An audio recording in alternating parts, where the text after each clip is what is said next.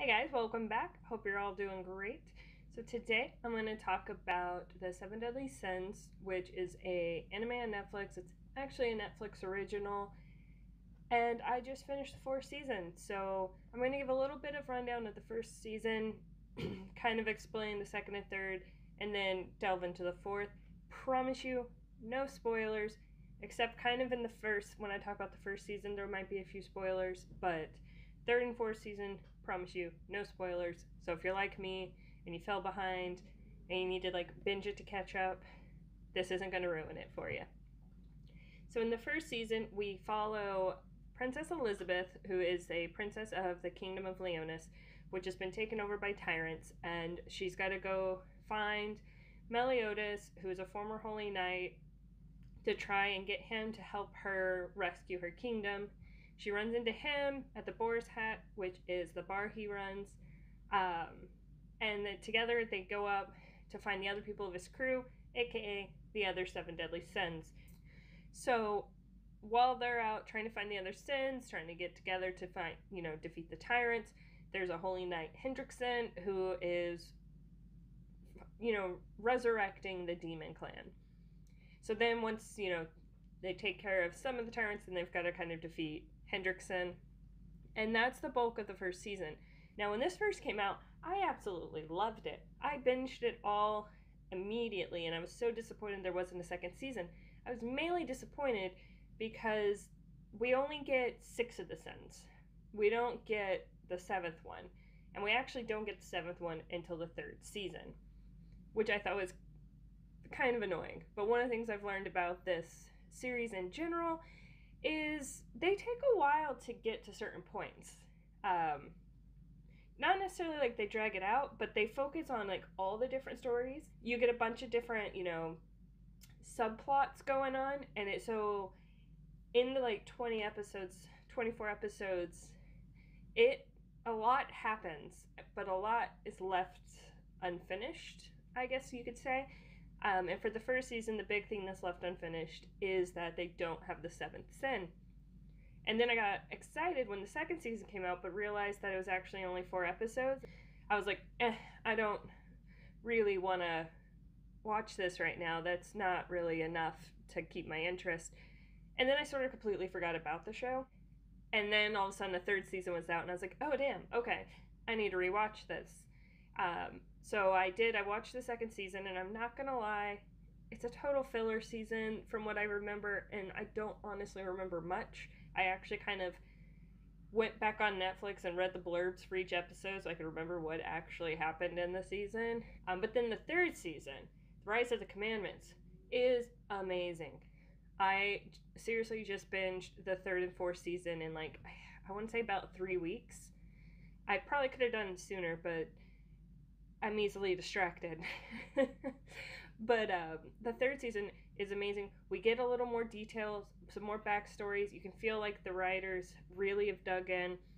We get the commandment, the 10 commandments have been risen because of what Hendrickson and Dreyfus have been doing in the previous seasons.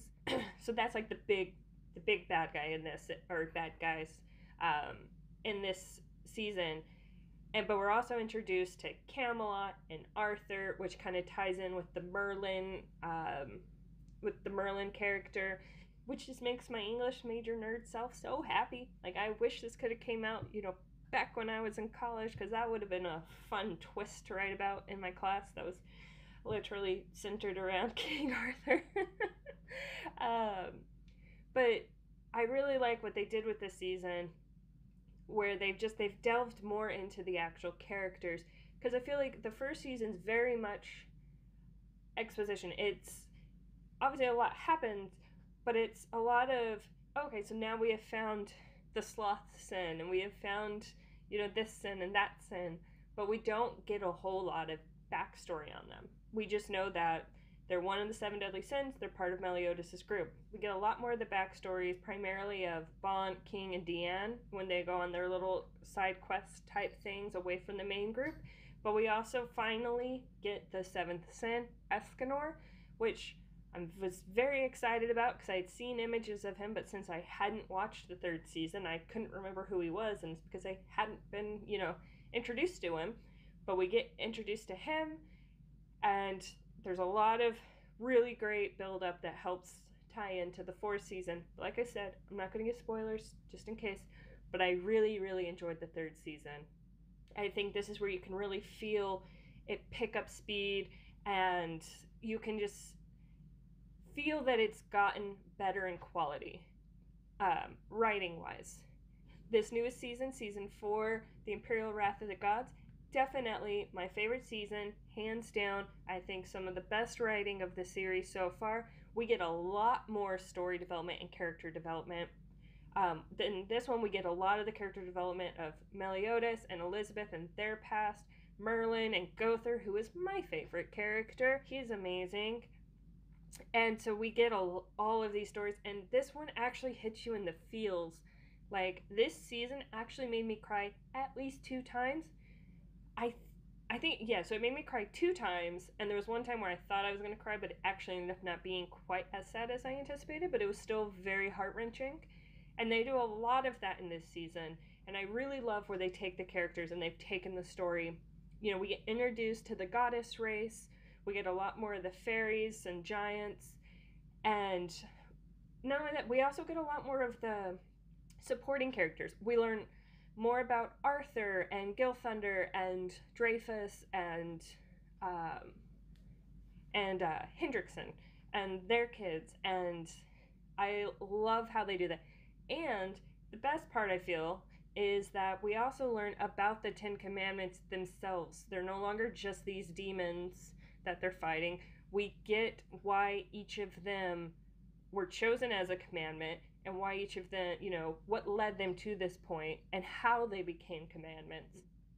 So you get each of their backstories, and it helps you connect with them, which is what I feel like the previous seasons, like especially like the first 2 seasons, didn't quite do. Because by the time the 5th season comes out, which will hopefully be April of next year.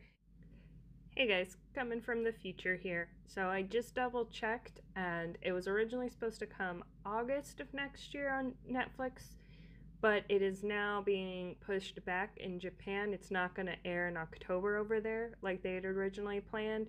So now it's anyone's guess as to when it'll get over here, because who knows when it's going to air over there. Thank you, COVID. But yeah, I will remember these characters, these bad guys, in the next, by the time the next season comes out, whereas I currently can't remember exactly who they were fighting in the first season, you know, whereas here, I'm not going to forget each of the 10 Commandments. Well, for the most part. They do more development on some than others, which I'm not going to name names because I don't want to give anything away, but I'll leave it at that. They really help you connect with the various people, and I love that.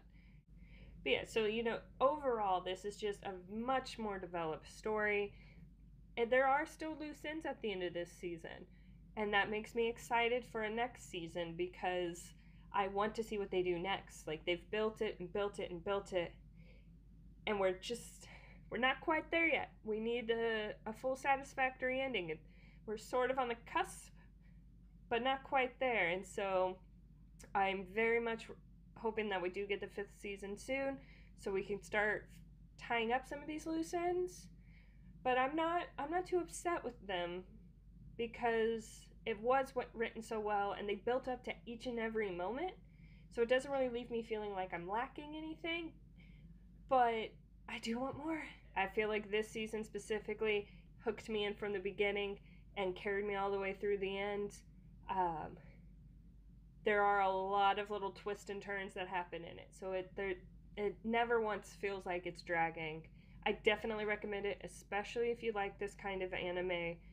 It does a great job of including all of the characters, which is a feat, because there's a lot of characters, because it's not just the main 7, or I guess 8 with Elizabeth, the main 8 characters. They do a great job of including all the other side characters as well. So I highly recommend it, but let me know down below, what did you think about it? Have you caught up on the 4th season? Have you only watched the first? Have you watched none of it? Tell me what you think. Comment down below. And if you like this, give it a thumbs up. Subscribe if you want to see more. I'll definitely do some more anime videos in the future, I promise. Kind of a huge anime fan, so you know, there will be more anime videos. Let me know what you'd like to see. And as always, have a wonderful day and stay safe and healthy out there.